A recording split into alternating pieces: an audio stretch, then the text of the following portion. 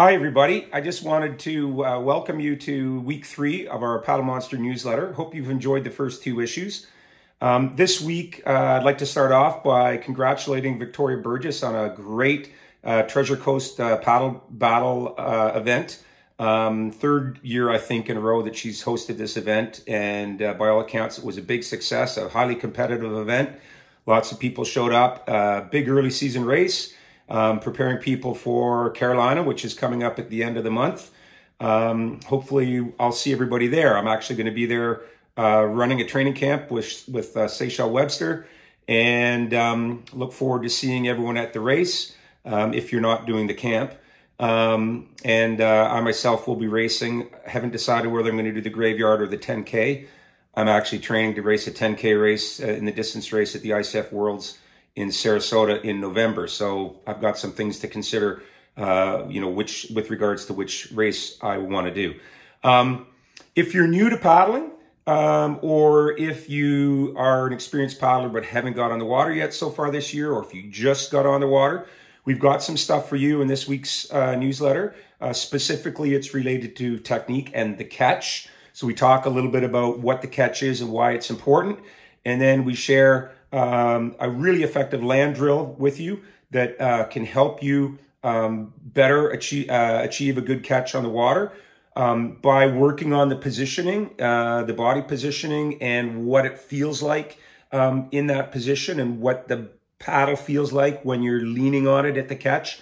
You can achieve these things more easily on land than you can on a moving board in a dynamic environment like on the water. So it's a great way for people who haven't got on the water yet, or who are just learning about how to paddle properly with good technique, or who are just have just gotten on the water to sort of double check to make sure that they're doing the catch right when they get on their board. And if they do practice the land drill on an ongoing basis, it will, I think, help them learn to catch well more quickly. For those of you that are training with us, you've got a recovery week, whether you're doing the spring base program or the spring competitive program. It's a well-earned week in both cases. For the spring base, who've only been on the water for a couple of weeks, it's a well-needed recovery for muscles, connective tissue, and the nervous system after 2 hard, high-load first couple of weeks on the water. And of course, for the people doing the spring competitive program, you guys have intensified your work. You're starting to do some high-intensity, really high-quality workouts. And those are taxing on muscles, joints, and in particular your nervous system. So you guys need a little bit of a rest too. Try to resist the urge to do more work, even if you feel capable. Recovery is really important. It's like an investment in higher quality work in the next couple of weeks ahead. And remember, it's that higher quality work that creates the stimulus that really generates improvement. If you're doing work with a lower level of quality because you're fatigued, you don't get quite the same stimulus that generates the same amount of improvement, right? So it's quality first, and attention to detail about your technique. That's what's most important. For those paddlers also, they should be using video to self-assess their technique.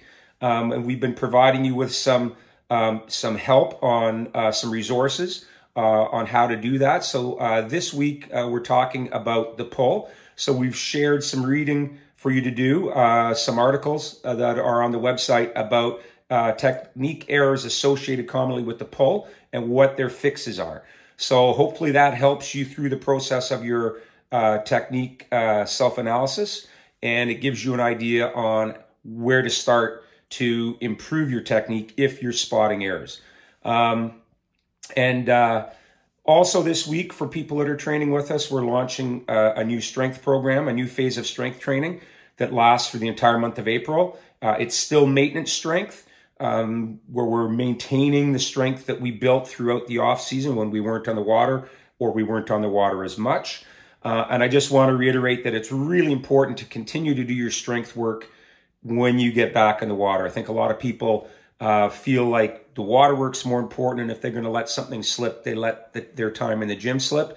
But if you do that starting now, and you do it repeatedly through the entire summer, by the time you get to late season races like Chattajack in October, or if you're doing the ICF Worlds or something like that, in November, you're going to have lost a lot of the strength that you built and worked hard to build over the winter. So you'll want to make sure that you check the strength program and continue to do that.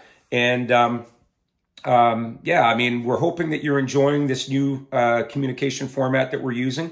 We're hoping that you're getting lots out of the newsletter. We're hoping that it's finding your inbox, not your spam folder. If you've got any feedback, we always like to hear it, so please let us know. And I wish you a great week on the water. All the best.